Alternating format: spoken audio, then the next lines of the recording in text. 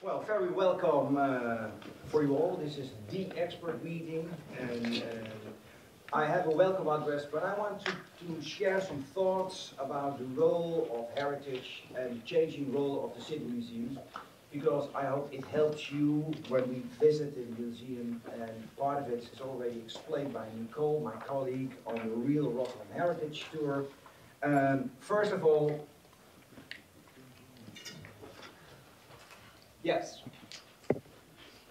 I was wondering, is there a museum's pecking order? When you are a city museum, which cat is the city museum? Well, obviously you know that the little kitten below is the city museum. So, and the fat cat is, you could say, the art museum. So this is the real Champions League, this is where the money goes. So follow the money and follow the fat cat.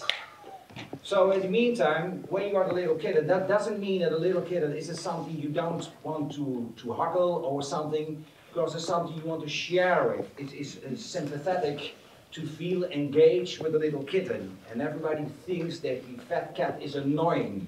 It's the Real Madrid cat, you could say.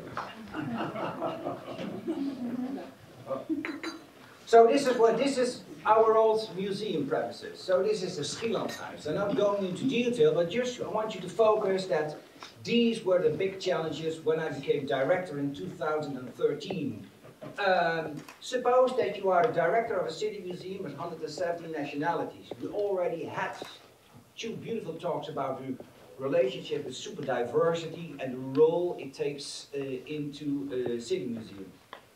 And then suppose that this is your premises, and you want to become a museum of the city, a city in change, a dynamic city, always looking for transformations.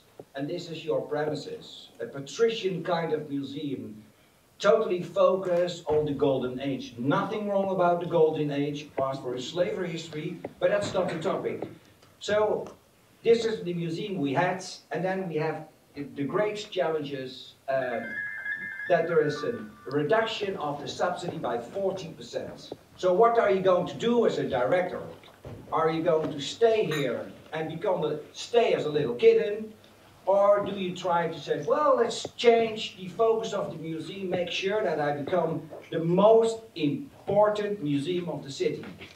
Not because of what I show of the public, but because you're relevant for the city. So these are the challenges. So we started to experiment in all kinds of heritage since 2013.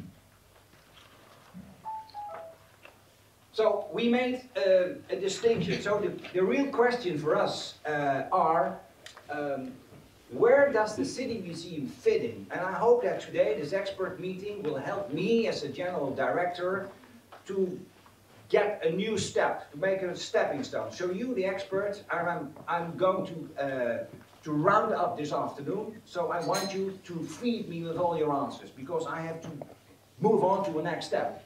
The other thing, but is there a convincing model? What kind of heritage are we dealing? Are we, as the fat cats tend to say, this is the glamorous heritage.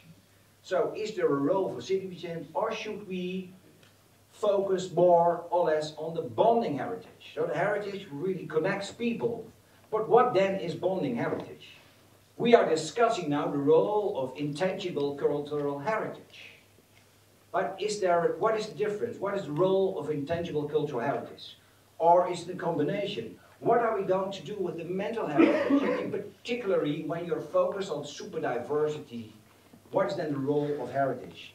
When we're dealing with processes of generations, accumulation of the past, which actually is transferred to new generations. When we're dealing with second and third generations, I remember the discussion yesterday and the analysis of Maurice Krul, the emotions which are involved in heritage. So these are, I think, the relationship with mental heritage and migration studies is very, very important for a city museum. So this is a triangle I always use because it's very helpful. So we are in urban communities, and we already know the urban communities. We are able to explore urban communities. Apart from the difficulties and the buzzwords communities, which was already addressed yesterday by Mark. But the other thing is that perhaps we need different kind of of skills in the museum. But the most challenging part is, of course, I believe, the new representations.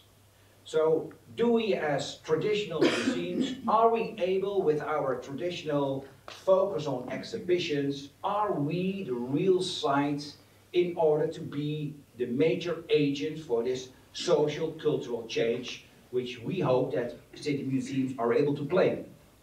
So this is, according to me, and I know that pyramids don't work in a network society, but it's still helpful as an analytical tool. So he said, we can stay. This Schieland site was perhaps, we have a collection, and the collection is based on a reification of the past. So the nostalgia seekers, you could say. This was the home for the nostalgia seekers, but it did not work anymore in a super diverse context. And then we have the discussions, okay, we should engage the people, make sure that they participate, and then perhaps become co-creators. But perhaps there's another step for the City Museum, and I think this is more relevant, and I want your opinion on that, as you are the experts. I'm just managing director, but you are the experts.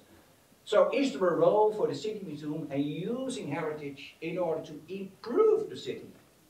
And what is the interesting thing is that perhaps if this will become your focus, you will have a new business model for the museum. So,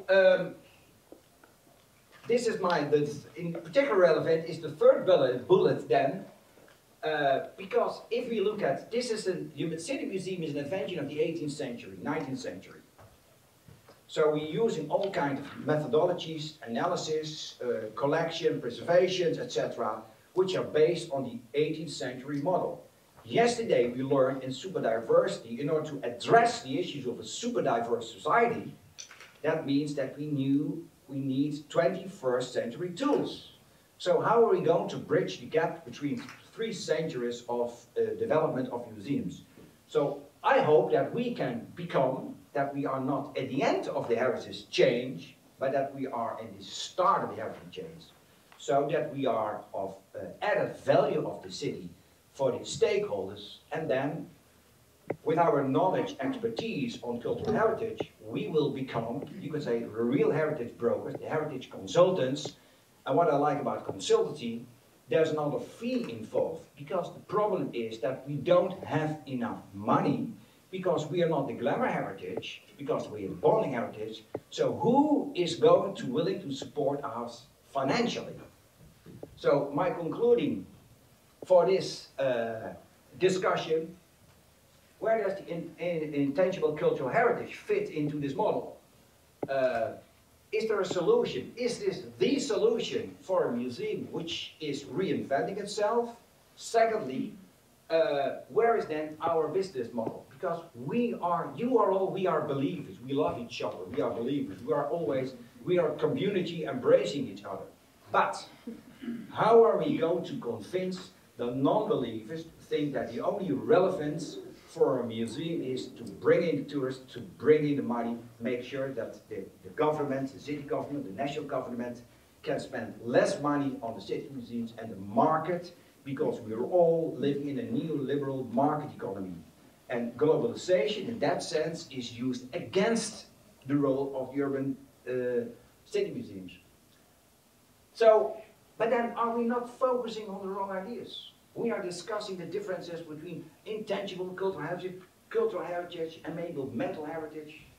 But are we addressing the right folks, or shouldn't we make sure that we go from a macro level and start rethinking the real issues and the role of the museums? And then we look, what do we need, what kind of models do we need to develop in order to bring the city museum one step further?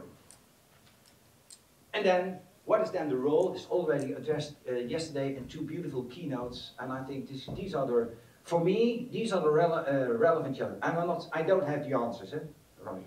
You are the expert, and I hope this is the great opportunity, because I have the opportunity to come back to you at the end of the afternoon. So I hope that some of the questions raised here this morning will be addressed by you, and I'm sure I had the opportunity to do some pre-reading, so I know that some of the keynotes following my welcome address will come to these issues as well. Thank you, And I'm glad that you are all here on this early morning, and I hope you will enjoy the day. And I give the floor back to our moderator for the introduction of the next speaker. Thank you very much.